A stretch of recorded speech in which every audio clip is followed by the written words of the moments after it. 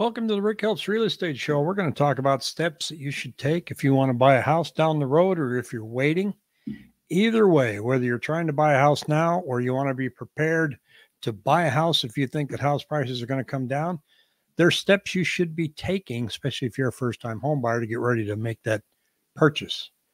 Now, the lending companies are always going to give you a qualifying amount. You qualify for this. And for me, every time I saw that, to me, that number was shockingly high. It's like, there's no way I'm taking on that high of a payment.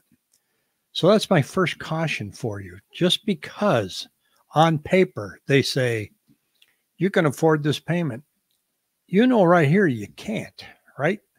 I mean, I would look at these and go, do they not know I have 3 kids? But you do. So don't look at that number and go, well, I guess I can't afford it, because the number that you're comfortable with is the number that you're comfortable with, not what the lender says. They have guidelines, 50% loan to value total bills. That doesn't mean that you should extend yourself to that point. Now, getting ready to purchase a house and saving the money for it is a whole different task.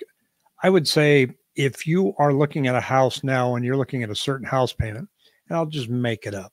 Let's say it's $3,000 a month and you're paying $1,800 a month for rent, which probably isn't even correct either.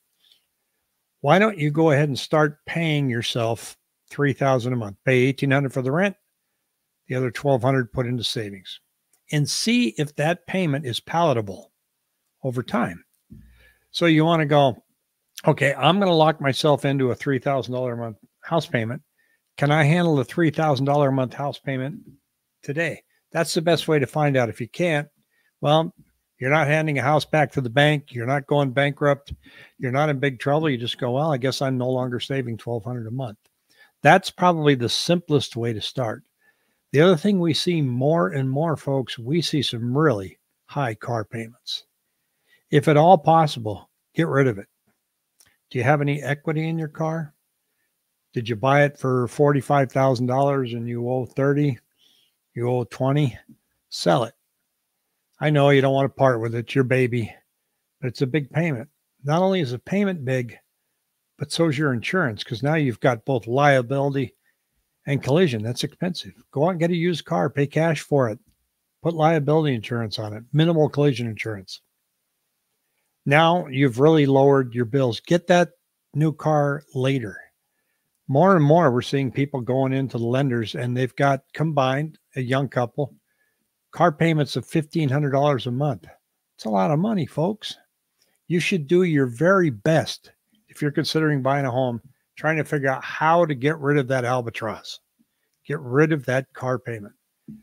The other thing that you should be doing now, whether or not you're going to buy a house or not, be aware that there's always the possibility that inflation can raise its ugly head yet one again. The last thing you want are credit cards or loans that have an adjustable rate on them. Credit cards adjust. You've probably seen that already. You're probably somewhere north of 29%. Just making the minimum payment is getting tougher and tougher. So whittle those away. Do them one at a time. I'm going to pay off this card. I'm going to pay off the next card. You've probably heard that a lot if you're a Dave Ramsey fan. But get those cards down. Now, don't close them because you're going to need the credit. So get the amount of credit that you have on those down so that you're not being choked with that payment. But use the cards, or go get some gas, and then pay the credit card so that they show that you're using your credit that's available and you're managing it. That raises your credit score, just like it did when you got rid of the car payment.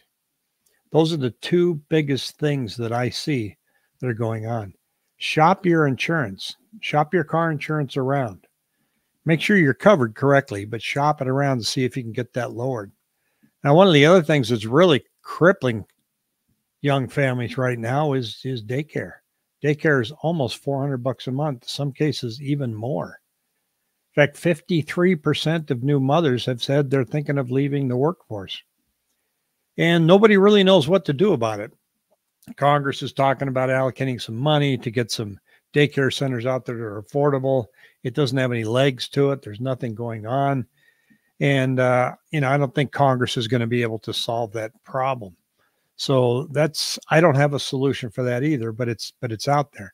That's why I look and see when a lender says that you can afford this, they don't even know you're facing daycare costs. It doesn't show up. So you need to be very careful that you're not buying into that high payment. I'm probably going to repeat that several times. Don't buy into that high payment, because I see people saying, well, my lender kind of pushed me to this payment. My real estate agent pushed me to this price point. You're buying a house. So you want to figure out and sit down with your budget and go, I can afford this much, and stick to it. If you can't get it, don't go above, because you're going to regret it. 83% of homeowners past 2 years have regretted going above the price that they set for themselves. They say the lender and the realtor, they don't know your lifestyle. They don't know how many times you go out for dinner. They don't know what you do with your kids. They just kind of look at your income divided by your liabilities, your debt, spit out a number and go, oh, here you go, you're fine. But you're the only one that can control that. And then practice. Like I say, practice with that payment. So you've paid off your car. You've gotten rid of some of your credit card payments. Do you have any other installment loans? Student loans are weighing people down. What are your options? Are you exploring ways to refinance your student loans versus default? Take a close look at that. There are a lot of programs out there to redraw up your student loans to get a lower interest rate, spread it out over time. A lot of debate going on about, the government forgiving your student loans. I don't know what your situation is. I don't know what your opinion is, but if you're holding one, see what you can do to get that student loan payment down. And then any other costs that you think that you can avoid later. I know my brother, he was going to buy a boat. And he told my dad, he goes, Dad, he says, I'm going to buy a boat. And my dad goes, why don't you hold off on that? Because the amount of money that you're going to spend buying that boat, I can get you into a house. This was years ago. And my dad was a realtor. He says, I can help you with the fees. I can help you with your down payment, but I can get you into a house. Then go get your boat. Well, now 3 houses later, it's almost paid off and it's worth north of $800,000. So he's kind of glad he didn't buy the boat.